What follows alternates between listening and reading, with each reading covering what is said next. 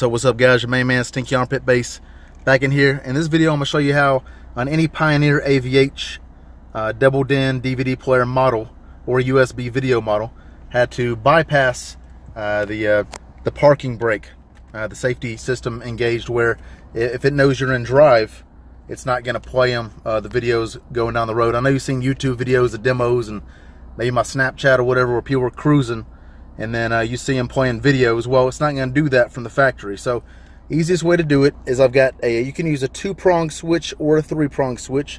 I chose a 3-prong. You've got 3 prongs on the bottom, if you could see this guy. Basically from the back of the head unit, you're going to have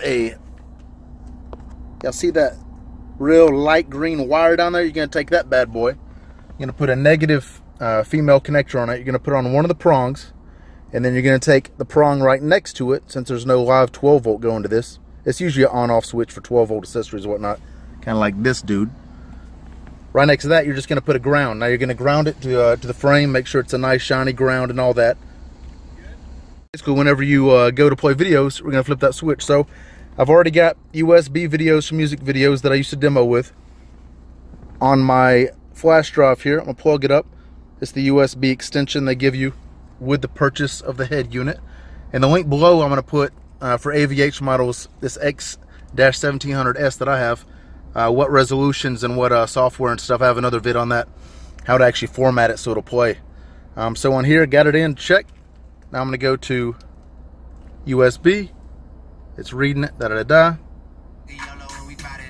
This is what comes up by default, right? So flip this switch once, man.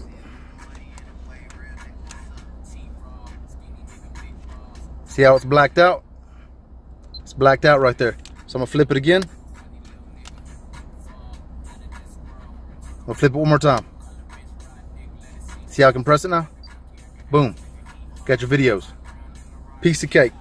So instead of buying one of those $10 to $15 Amazon or eBay little automated little deals and all that, if you got a spare 2-prong or 3-prong 12 volt switch at the house, easy to do. If y'all got any questions, man, hit me up below. All right, peace.